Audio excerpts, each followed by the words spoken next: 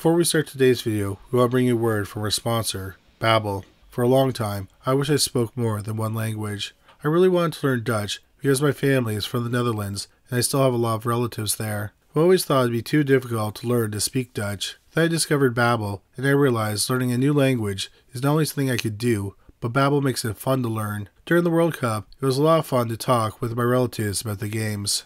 Heb je de strafhoop gezien? Dat is iets wat ik nooit zal vergeten. I also got to show off my Dutch skills to my friends who were cheering for other teams. Memphis Depay zu in zijn nature, je hele team kunnen kerslanen. If you want to start learning a new language, you should check out Babbel because it's been scientifically proven you can start speaking a new language in just 3 weeks. Babbel's lessons are designed by real teachers so you learn real-world conversations. You learn to have practical conversations so you can talk about travel, business, relationships, football, and more. Personally, I can't think of a better New Year's resolution than learning a new language. It's fun, rewarding, and has real-world implications. It can help you get a new job or a promotion, and it can help you when you travel. Can you imagine being able to order the perfect wine and perfect French while vacationing in France? Or order the most amazing meal in Spanish in a small family-run restaurant in Mexico? Learning a new language is like opening a door to a whole new world.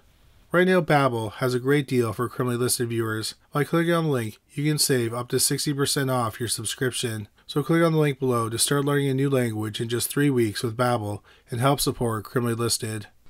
Number 3. Shawn Hornbeck. On October 6, 2002, 11-year-old Shawn Hornbeck was riding his bike alone on a quiet road in Washington County, Missouri. That's when a man in a white Nissan pickup truck pulled up, knocked Shawn off his bike, and drove off with him.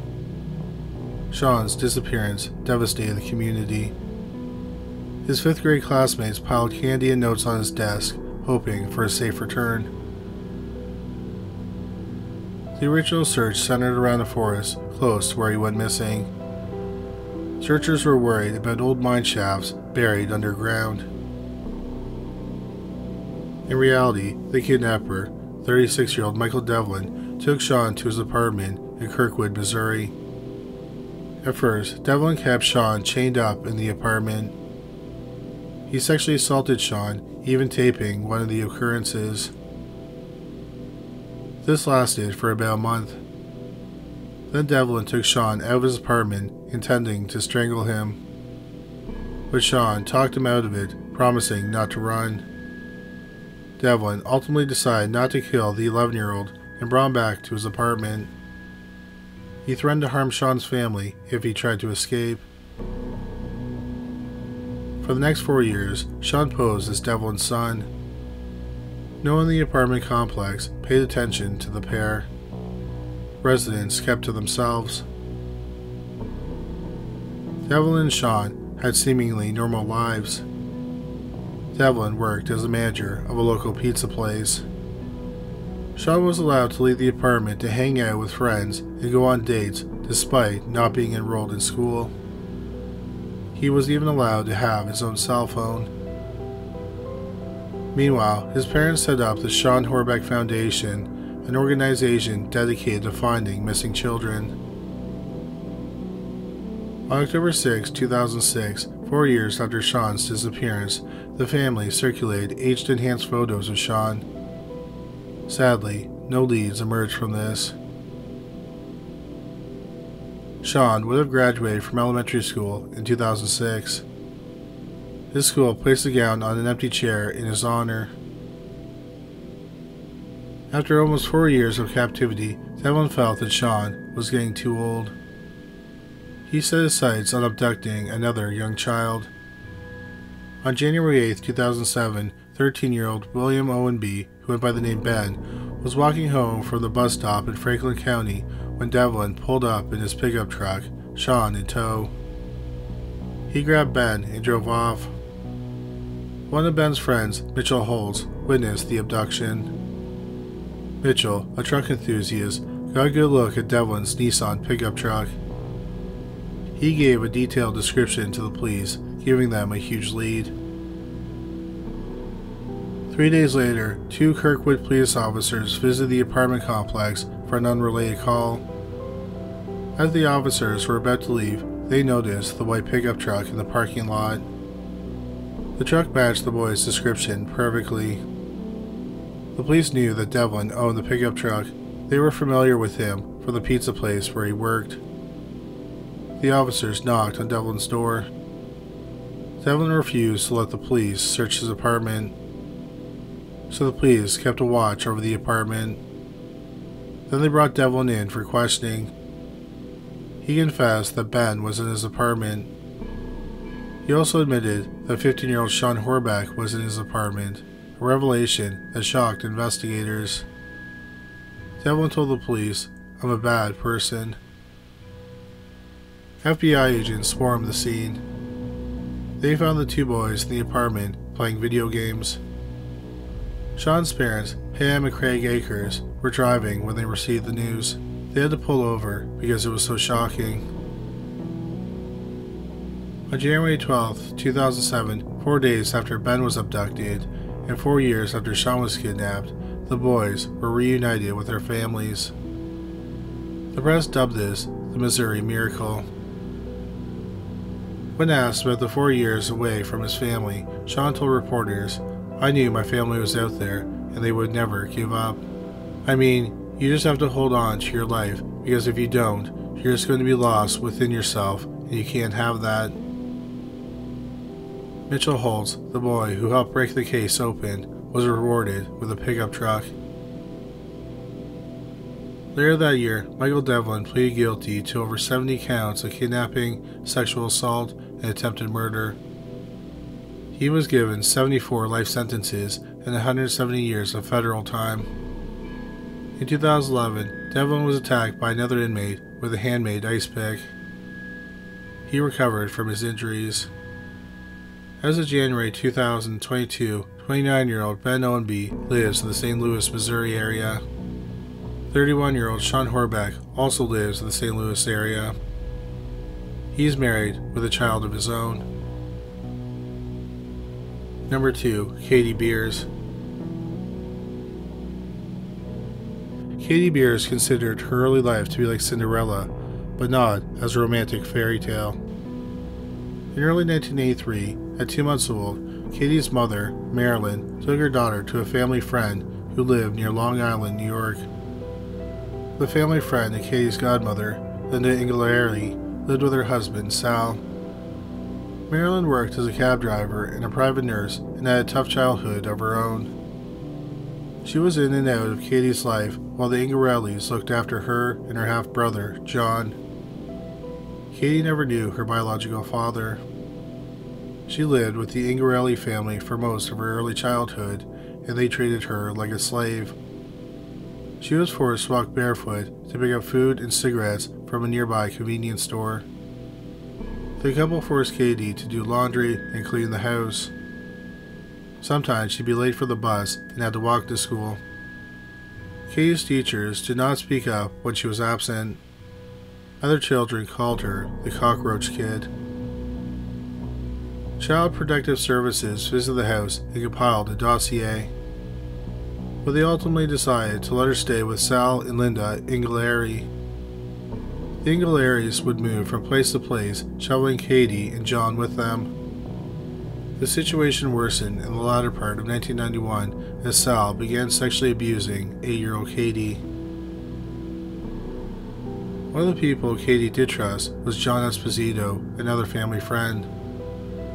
Esposito showered the young girl with gifts.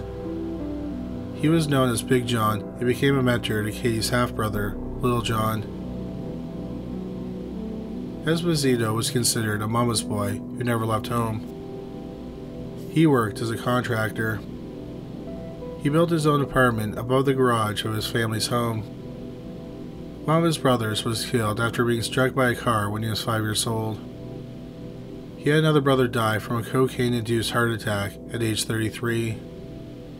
Esposito himself had legal problems. In 1978, he pleaded guilty to snatching a boy from a local mall. However, it's unclear what he was sentenced to. Katie's half-brother, John, also accused Esposito of molesting him. But many people in the neighborhood thought that Esposito was just odd and let him be. In the early 1990s, Esposito's mother died, and his family members believe they took the death hard. 6 months after her death, he built a bunker underneath the garage. Esposito's garage was a popular place for neighborhood kids to hang out. He stocked it with candy and video games. None of the kids knew that Esposito was building the bunker. In 1992, 2 days before Katie's 10th birthday, Esposito stopped by the Ingarelli home. He gifted Katie a Barbie dream house and took her to the arcade. After the arcade, Esposito took her back to his house where they played video games. He then turned on Katie, forcing her into the basement as she kicked and screamed. He moved a bookcase to reveal a cement hole in the floor. He ordered her to climb in. When she refused, he threw her in. The bottom of the hole had a 6-foot tunnel that led to a 6-by-7-foot concrete bunker. A 200-pound concrete door sealed it shut. Katie's new prison was a wooden box suspended in the air. At times, she was chained to the wall by her neck. Esposito would bring her food, water, and blankets. The only light came from a television installed in the corner. She kept track of her disappearance from watching TV. To throw the police off, Esposito reported that Katie had gone missing at the arcade. He forced her to record a ransom message on tape, which he played over a payphone near the arcade. The police with a K-9 unit searched the area around the arcade with no luck. For almost 16 days, Katie was trapped in the bunker. Esposito constantly watched her with a closed-circuit security camera he installed in the corner of the cell. He'd tell her she'd stay with him forever.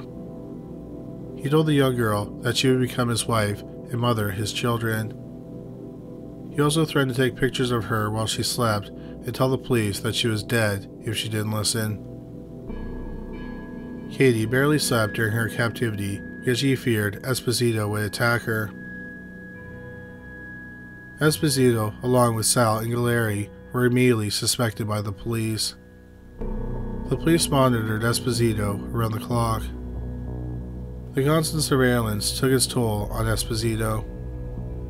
He eventually confessed, telling his lawyer he knew Katie was alive and where she was. Esposito took the police to his bunker. A pair of police officers found Katie in the bunker. She had been trapped in the bunker for 16 days, from December 28, 1992 to January 13, 1993. The police arrested 43-year-old John Esposito.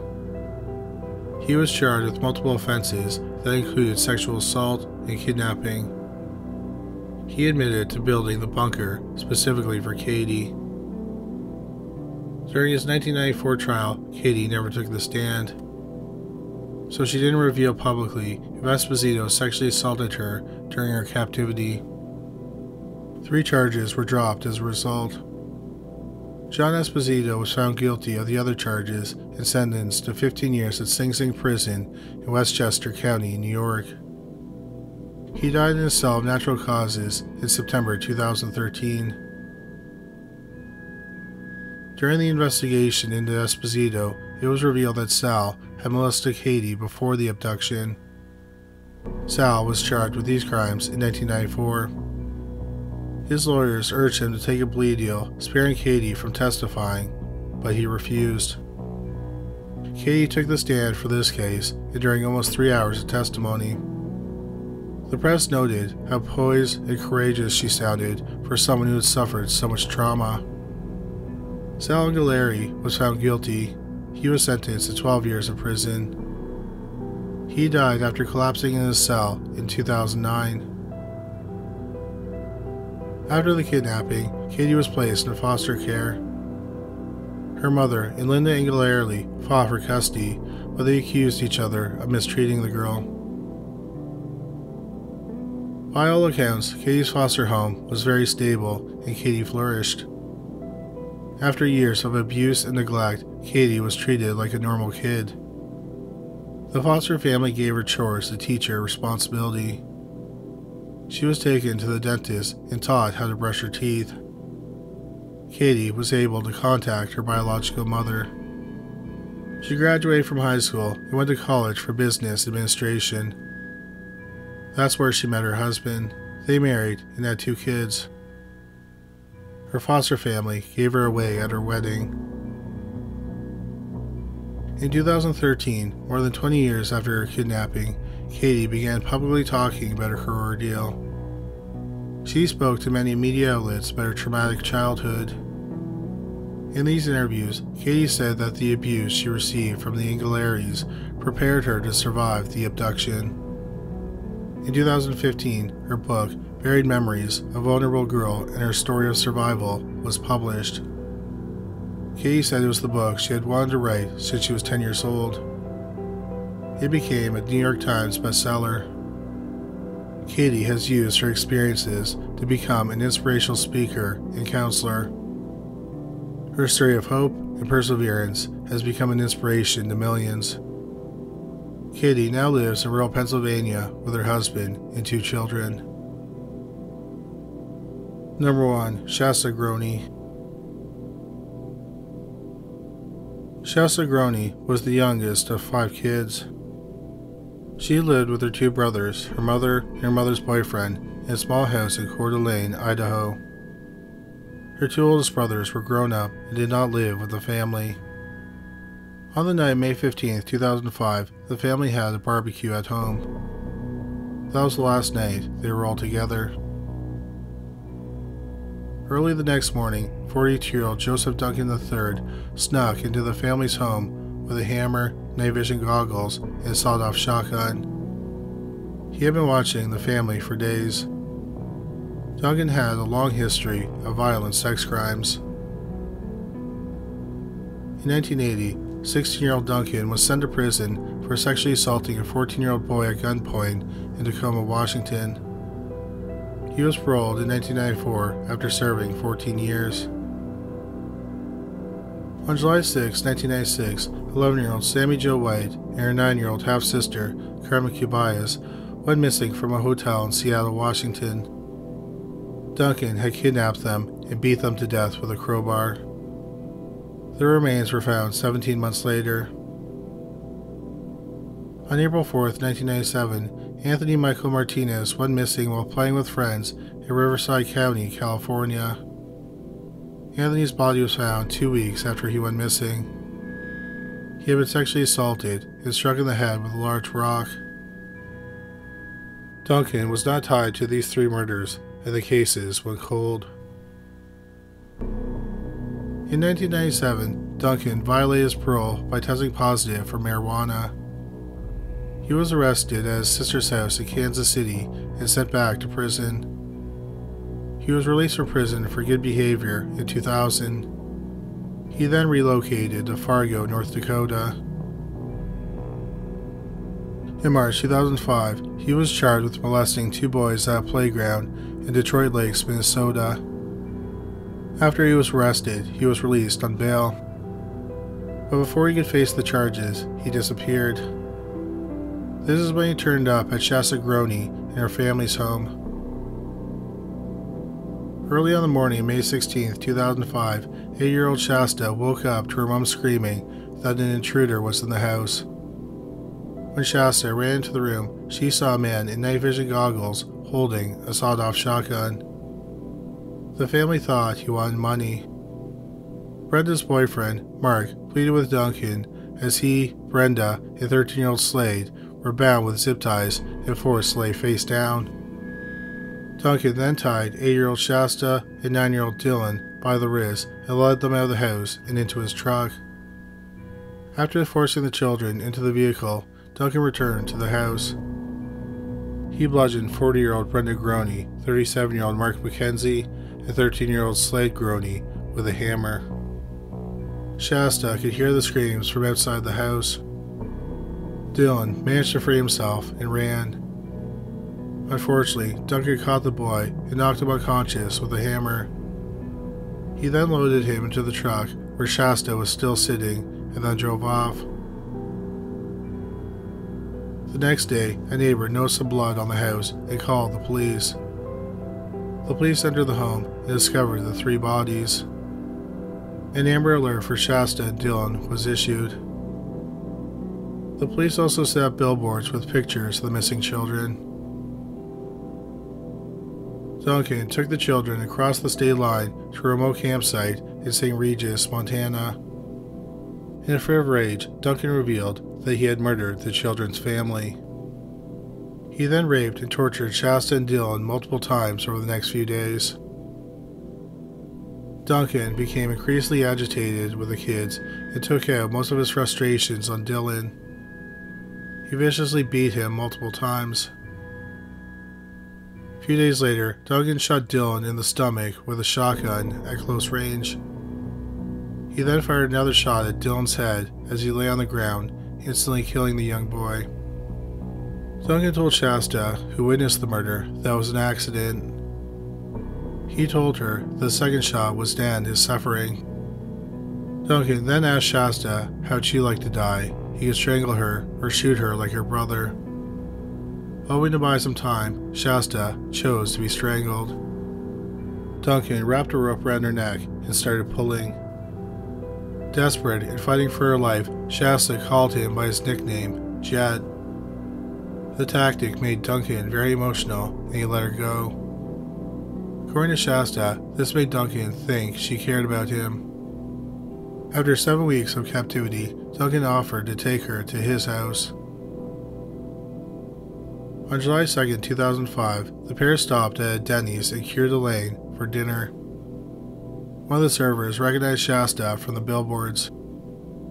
A manager called the police, and within minutes, officers arrived at the restaurant and apprehended Duncan.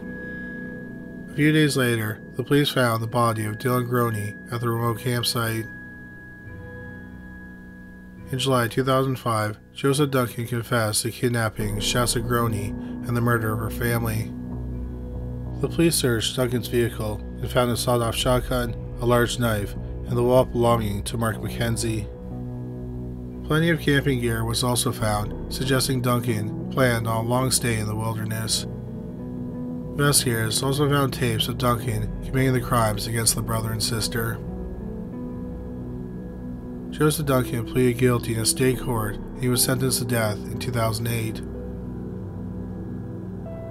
While in prison, Duncan also admitted to the 1996 murders of Sammy Jo White and Carmen Cubillas and the 1997 murder of Anthony Martinez. In 2011, he pleaded guilty to Anthony's murder and he was sentenced to life. He never went to trial for the murders of Sammy Jo and Carmen. Duncan waived his right to appeal in 2008. In late 2020, Duncan's lawyers revealed that he had terminal brain cancer and didn't have long to live. He died in March 2021 at the age of 58. A few days after his death, Shasta released a statement. She said, "Today I woke up feeling like my soul was finally free. I hope other people affected by Joseph Duncan were able to wake up feeling the same way." After 7 weeks of captivity, Shasta was reunited with her father, Stephen Groene. Shasta has tried to move on with her life, but has had trouble coming to terms with things. She was now facing life on her own and under the media's harsh spotlight. "I was the little sister my brothers protected," she said in an interview with Fox, "and my mom made sure that the family was always together." Shasta has attended therapy, but she has suffered from an eating disorder and self-harm. Her father had throat cancer and almost lost his home. At the time of this recording, Shasta Groene has 4 children and a 5th due in August 2022, and she is a supervising housekeeper at a hotel. Thank you so much for watching today's video. We just want to say a big thank you to Babbel for sponsoring this video. Start speaking a new language in just 3 weeks with Babbel. Thanks again for watching.